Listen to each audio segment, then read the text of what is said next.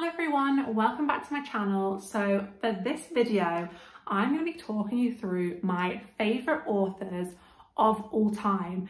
And to be honest, I'm quite shocked that I've not done this video before now, but I'm very excited to talk to you about some of my favourite authors. I feel like I'm going to have to constantly update this video because all the time I'm discovering new authors that I absolutely love. So for this one, I've just included ones that I have read more than one book of because there are so many amazing authors that I've just read one book of that I'm like, I feel like you could be a favourite, but can I put you in this list? I have done 2 honourable mentions for people that I have only read one book from, but I'm just so certain I'm going to love the rest of their books. But there are so many other ones that I'm sure once I have read some more of their books, they will make it onto this list. So for the time being, I've started off with 5 authors that I just love. I've read quite a few of their books and they are just so good. I love them so much. So where to even start? I'm going to start with Carson McCullers. I've read 3 of her books, one of which is a series of short stories, and I have got this one to read next, Clock Without Hands, which I'm so excited about. But the 3 that I've read are The Heart is the Lonely Hunter, The Member of the Wedding, and The Ballad of the Sad Cafe. And I feel like this is the story that makes her into one of my top favourite authors. This is actually the book that has the short stories in there. The Ballad of the Sad Cafe is the main story in this book, which is the longest, and then there are a few other short stories in it. And I am just obsessed with this story. It is so short, but it's just so funny and full of these crazy characters. It's just such a good book. I won't go into all the details of all of the books here, but in all the books that I've read, Carson McCullers sets her stories in the Deep South, and I just love this setting. These sort of dusty, sandy, hot places where everyone just seems to lead a slower pace of life. Like in the day, it's too hot to do anything. And I just absolutely love that setting. And in her story, she has these towns full of these vibrant characters. I just love the way that she depicts people in these towns. I think Carson McCullers really introduced me to this Deep South setting, and I've just not read a book from her that I don't absolutely love. I think maybe The Member of the Wedding was my least favourite, but still loved it. Like, I just love the way that she depicts family life, friendships. Again, the people in the town, they are just her strong point, the way she depicts characters. I just think she's an amazing author, and she had such a hard life. Like, reading about her life was so upsetting, so it just makes me love her even more as an author. I think she's amazing. So please go and read one of her books if you haven't already, and if you have to pick one, definitely this one. I just loved it so much. And next up is more of a newer author for me. They wrote my absolute favourite book of 2022, and I've just read another book by them recently, and that is Percival Everett. And these are the 2 books that I read from him, and I just love his writing. From reading these 2 books, I get the impression that he likes to include sort of a real life figure in his books. In The Trees, it was the real life person Emmett Till, and in Dr. No, it was Martin Luther King.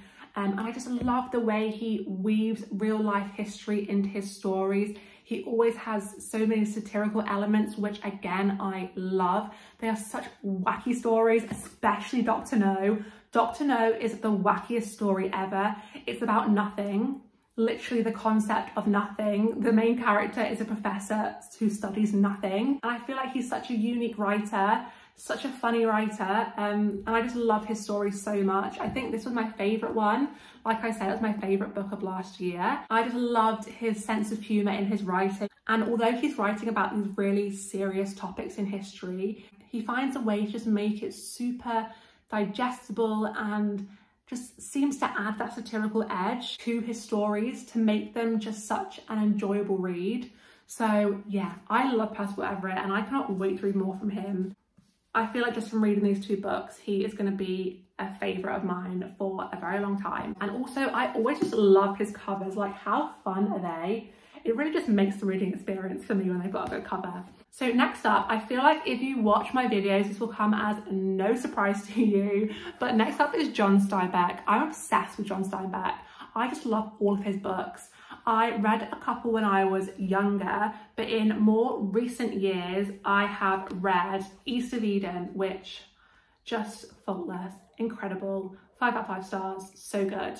I just love a family saga, and he does it just so well, the way he depicts family life and shows how the history sort of filters down from generation to generation. I'm just obsessed with. He always spans so many years, which I just love. I think East of Eden is just a must read if you're like a book lover. Yeah, love that book. And then The Grapes of Wrath, I loved. And then Cannery Row. Don't get me started on Cannery Row. Again, if you watch my videos, you will know how obsessed I am with this book. It's so good. And it sort of came out of nowhere from me. I just picked it up on a whim, not really expecting to love it that much.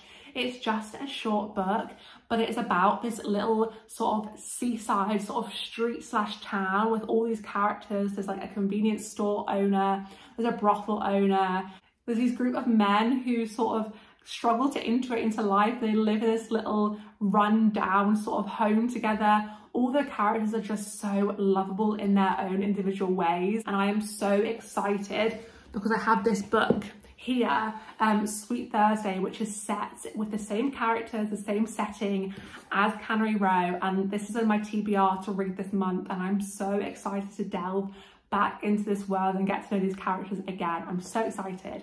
I just feel like John Steinbeck can do no wrong in my eyes. I'm yet to read a book that I don't absolutely love from him. I'm gonna try and read all of his books because I just absolutely love reading them. So if you have any John Steinbeck recommendations of what I should read next from him, do let me know, because I know he's got a vast collection of books. Then next up, we have Maggie O'Farrell. Now, Maggie O'Farrell first came to my attention through this book, Hamnet. And this book was one of the very few books that have made me cry. And for this reason, I knew that Maggie O'Farrell was something special, because I don't know what it is, but books don't tend to make me cry.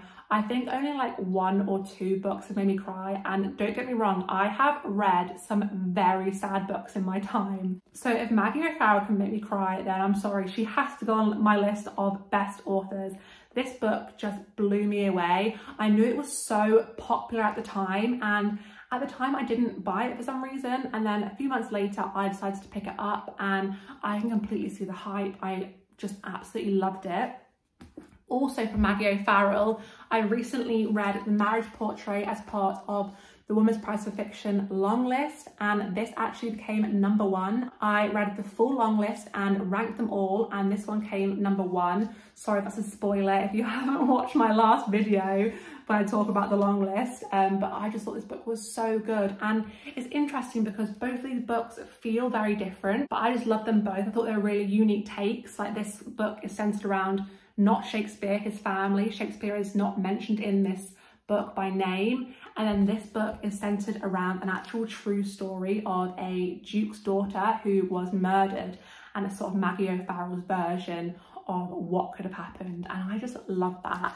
I also have read Instructions for a Heatwave by Maggie O'Farrell, which I actually didn't love so much. I thought it was an okay read, but like not an amazing read for me. But I think her other 2 books, sorry, they just sway it for me. Like, she is still such an amazing author, and I cannot wait to read more from her. And then finally, my final favourite author, who I recently saw at Hay Festival. I went and watched one of her talks and I just loved her, was Margaret Atwood. In her talk, she was exactly what I hoped she would be. She was like quite dry and witty, but just so funny, and I just loved hearing her talk. I've read a few books from her. I've only got 2 with me, but I've also read The Handmaid's Tale and The Heart Goes Last, which I loved both of them. And then I recently just read Oryx and Crake, and I love the way she writes about dystopian worlds. I think that's where she absolutely excels. And a lot of the time that is not really my jam, to be honest, but just the way that she writes about these worlds is so creative, so imaginative, that you just feel like you're thrust into that world. You feel so immersed. This book especially, I just loved. I was obsessed with it. I did a reading vlog about it in one of my recent videos, so go and watch that if you want to hear more about it, because I just thought it was amazing. I just think she is such a good dystopian author.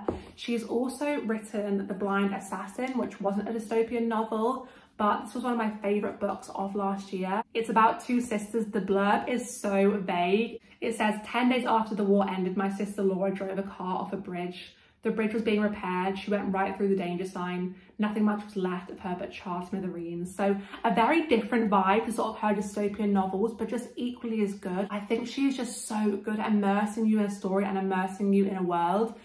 So I just love Margaret Atwood, and I know that she has so many more books for me to read, which I'm so excited about.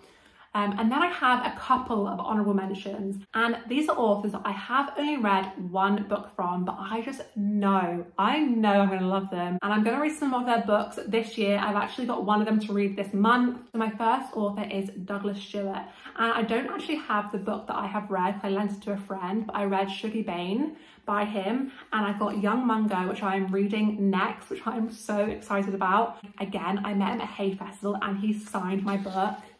I was so starstruck. He was so nice and kind, and because we're both from Glasgow, he was just so, yeah, just so kind. And I think that's one of the reasons that I do love his writing so much, that he is from Glasgow and my family from Glasgow.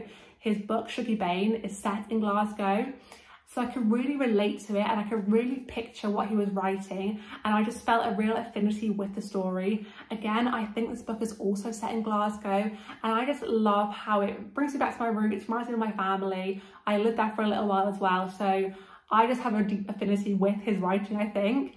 But besides that, his writing is just amazing. Shuggie Bain is the most heartbreaking book ever. It was just amazing. The way he describes trauma and poverty is just like nothing else. His books feel very rooted in reality, as opposed to maybe like Margaret Atwood, who writes about these dystopian worlds.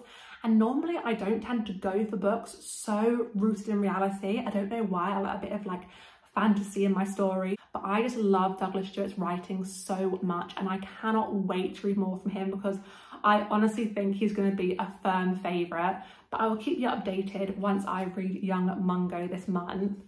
Then the final author that I want to give an honourable mention to, because I just loved his book. I have watched a lot of his interviews online because I'm just obsessed with him, even though I've only read one book. And that is Neil Gaiman. After I read his book American Gods, I feel like American Gods is like his pinnacle book, like his big success. But on my bookcase, I have so many other Neil Gaiman books that I cannot wait to get to.